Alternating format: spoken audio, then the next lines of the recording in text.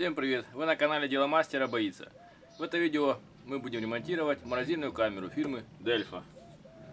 Хороший был морозильничек, 3 года поработал и внезапно остановился. Включаешь, начинает гудеть, холод не дает и выключается. Итак, нужно разобраться, что же с ним случилось. Вот такие теххарактеристики этой морозильной камеры. Модель DRF91FN. Вроде бы все просто, есть электрическая схема сзади. Внизу компрессор. Внутри 3 камеры. Морозильная. И в принципе вверху регулятор холода. Сейчас он стоит на 4, на самую мощную, но пока холода нет. Попробуем разобраться, что же с ним случилось. Включаем питание. Работает он очень тихо. Слышно небольшая вибрация. И после этого сразу выключается. Слышим щелчок. Здесь два варианта. Либо неисправен компрессор, либо пусковое реле. Откручиваем 2 торцевых шурупчика, которые держат защитную крышку.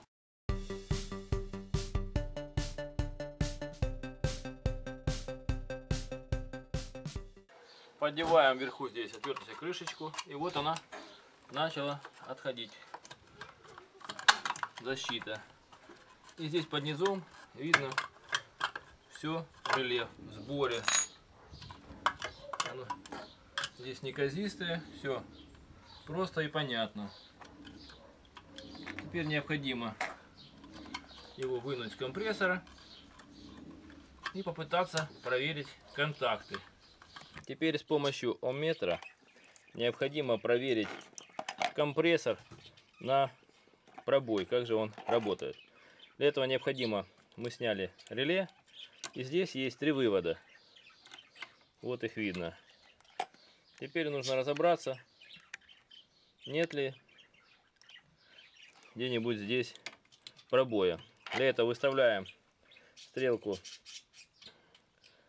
мультиметра на проверку сопротивления. И теперь можно приступить к контрольной проверке. Сколько же здесь Ом.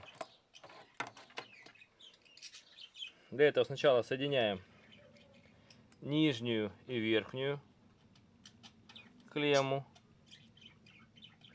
Вот у нас сейчас здесь 0,60 Ом.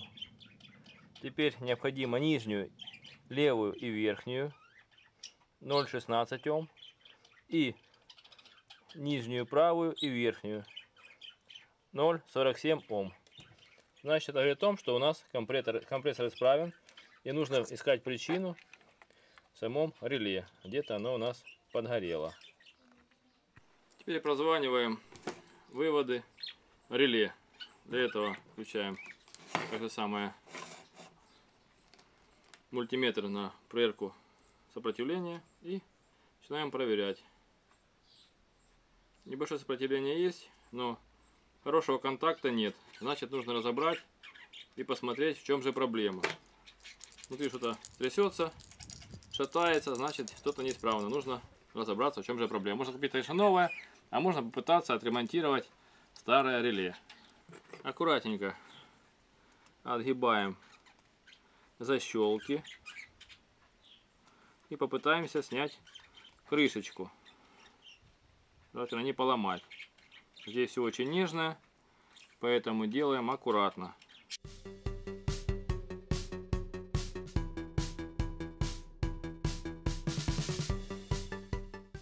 Значит, у нас реле в данном случае позисторное. И вот этот позистор, который находится внутри и отвечает за проводимость тока, просто-напросто рассыпался. Вот его кусочек, который отвалился. Здесь видно подгорание контакта. То есть из-за такой маленькой вещи холодильник наш не запускается. Придется поискать такой на базаре или в магазине. И после этого поставим его на место и проверим, как работает наша морозильная камера. Вот такая штучка. И ремонту не подлежит, потому что Этот позистор отдельно не продается и только в комплекте. К тому же в нижней части видно, что пол позистора отпала. Видно трещинка, и она просто-напросто гуляет. Реле полностью неисправно. Если бы, конечно, это был какой-нибудь советский вариант и другой тип реле, можно было бы что-то еще почистить, подумать. А здесь только замена спасет нашу морозильную камеру. И вот я купил новое реле. Вот такого типа. Сказали, что на украинского производителя. И вполне заменяет реле, которое стояло двойное родное. Здесь тоже есть 3 разъема. Родное стояло вот так. Ну а это новое будет стоять вот так. Они почти идентичны, здесь только блок совмещен 2 в 1. Здесь отдельно. Теперь необходимо поставить его в холодильник. Здесь есть 3 выхода, в отличие от вот этого, где было 1 и там 1, 2. То есть нам нужно подключить верхний, то есть это у нас 3-й контакт и 1-й. 2-й не задействуется. Итак, подключаем. Мы знаем, что у нас белый провод на верхний контакт шел, а синий шел на нижний разъемчик. Нужно поджать лучшей жесткости для фиксации белого провода и пробуем. Вот теперь он заходит плотно и хорошо. То же самое нужно сделать синим, чтобы для лучшей плотности и не было никакого искрения. Вот он встал на свое место. Теперь нужно проверить, как же работает наш холодильник. Подключаем реле к компрессору до упора. И попробуем теперь включить, проверить, как же он будет работать.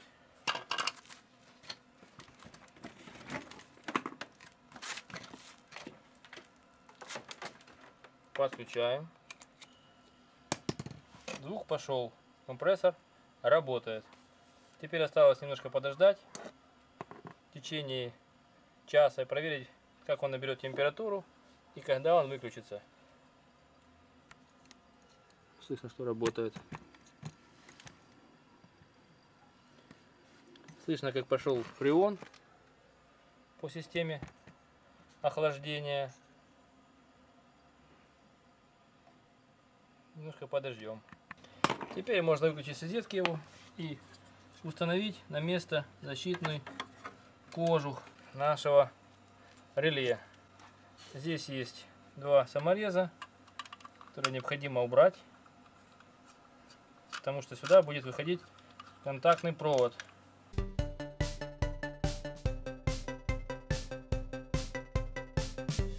Эта планка снимается. Здесь есть такие прижимные части для провода. Одеваем. Продев провод предварительно в этот разъем. Внизу и вверху это надо защелкнуться хорошо, чтобы не было там проблем. Оп, вот оно прекрасно защелкнулось. Теперь осталось только закрутить 2 самореза, стараясь не повредить никаких трубопроводов, которые здесь находятся рядом.